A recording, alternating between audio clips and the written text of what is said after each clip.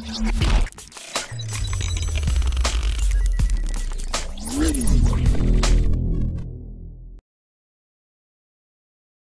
friends, sports பத்தின செய்திகளை உடனுக்குடனா தெரிஞ்சுக்கொள்ள நம்ம தமிழ் கிரிக்கெட் சேனலை சப்ஸ்கிரைப் பண்ணுங்க.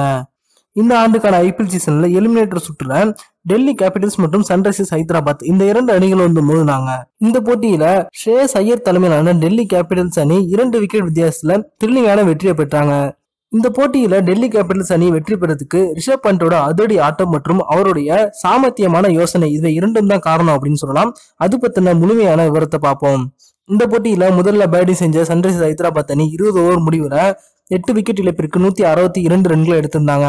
அதன் பிறகு 163 ரன்கள் எடுத்த வெற்றி அப்படின்ற இலக்கை நோக்கி களமிறங்கின டெல்லி கேபிட்டல்ஸ் அணி கடைசி 2 பந்துக்கு 2 ரன்கள் தேவை என்ற இக்கட்டான நிலைமையில பவுண்டரி அடிச்சு வெற்றி பெற்றுட்டாங்க. இந்த போட்டியில ரிஷப் பண்ட் அதிரடியா விளையாடி 21 பால்ல 49 ரன்களை குவிச்சிருந்தாரு.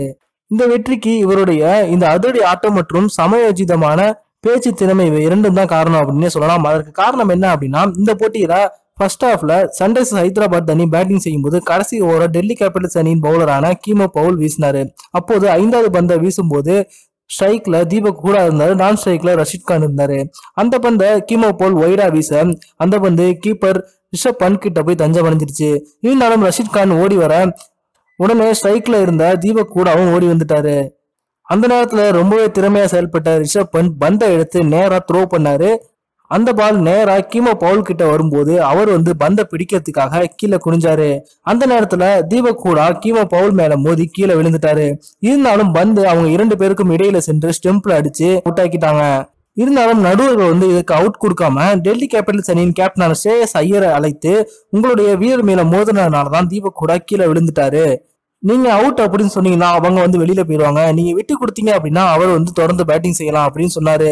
உடனே ஸ்ரேயஸ் ஐயரும் அம்பையருடைய அந்த பேச்சுக்கு மறுப்பு தெரிவிக்காம அவங்கள பேட்டிங் செய்யட்டும் அப்படின்னு விட்டுட்டாரு. இருந்தாலும் ரிஷப் பண்ட் அங்கிருந்து ஓடி இது ரொம்பவே முக்கியமான போட்டி, ஒரு ரன்னும் நமக்கு ரொம்பவே முக்கியம், இந்த ரன் அவுட்டை நாம எதற்காக விட்டு கொடுக்கணும், கீமோ பவுல் பந்தை பிடிப்பதற்காக தான் கீழே குனிஞ்சாரு, அவர் ஒன்னும் பந்தை எடுத்து த்ரோ பண்ணல, நான் த்ரோ பண்ண பந்து நேரா போய் ஸ்டெம்ப்ல அடிச்சிருச்சு, தீபக் கூட கீமோ பவுல் மேல மோதல அப்படின்னாலும் கூட அவர் ரன் அவுட் ஆகியிருப்பாரு, வேணும்னா ரீப்ளே பண்ணி பாருங்க அப்படின்னு அம்பையர் கிட்ட சொல்ல, உடனே அம்பையரும் தீபக் கூட கிட்ட சென்று நீங்க அவுட் வெளியில செல்லலாம் அப்படின்னு சொல்லிட்டாங்க. இதன் மூலமா SRH அணிக்கு கிடைக்க இருந்த அந்த ஒரு ரன் பறிக்கப்பட்டுச்சு. தீபக் கூட அவுட் ஆகி வெளியேறிட்டாரு. ரிஷப் பண்ட் அந்த சாமர்த்தியமான பேச்சு திறமையினால ஒரு ரன்னை கம்மி பண்ணாங்க.